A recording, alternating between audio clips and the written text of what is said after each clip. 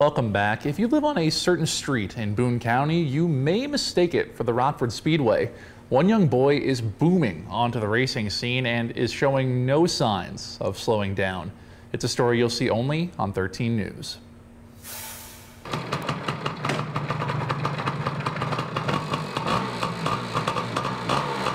It's like really loud inside my head. A revving engine. The wheels hitting the road. All sounds Giovanni Salì has learned to love. A normal 7-year-old boy until he suits up and gets behind the wheel.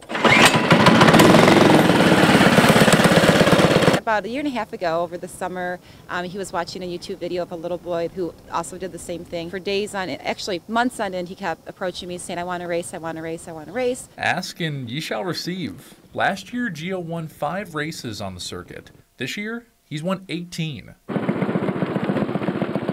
in a row. Technically, he's too young to be doing this sport, but because of his ability last year, they tested him. He had to do a certain lap time, and he was then placed in a bracket with 8 and 12-year-old kids. Playing up and leaving them in the dust. They just come back up sometimes, then they pass me and I just cross back and pass them. Simply put by the young speed racer, because once the helmet goes on, he only has one thing on his mind. Getting the trophies and the checkered flags. Gio eats, breathes, and sometimes sleeps racing, but there's much more he's winning than just a shiny trophy. His dedication, his commitment, his ability to focus before a race is amazing. There's nothing like seeing your child win race after race, and just being so proud and just knowing what it does to his little self-confidence, and to see him wave that little checkered flag, it's touching. Winning races and the hearts of his loved ones with every lap around the track.